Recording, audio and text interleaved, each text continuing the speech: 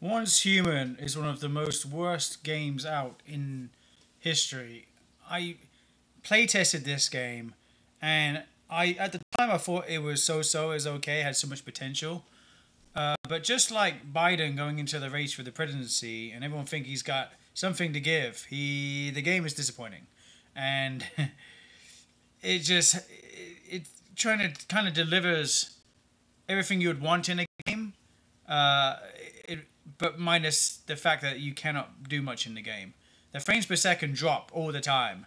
The laggy gameplay is unreal, and the server disconnects is strange to say the least.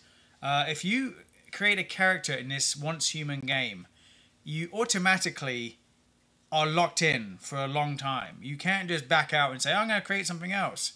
You can't change anything. It's like you're stuck.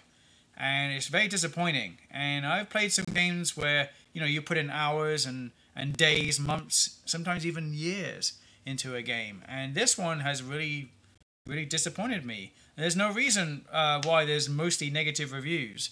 765 of them to be precise. So that's a lot. Let's just read a couple from Meow Cat. I played the last closed beta test, which I did as well. But now you can only make one character, which is dumb as shit. Can't delete characters.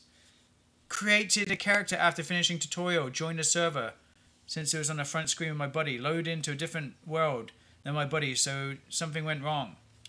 So many negative reviews. This might be the worst rated games ever since Gollum.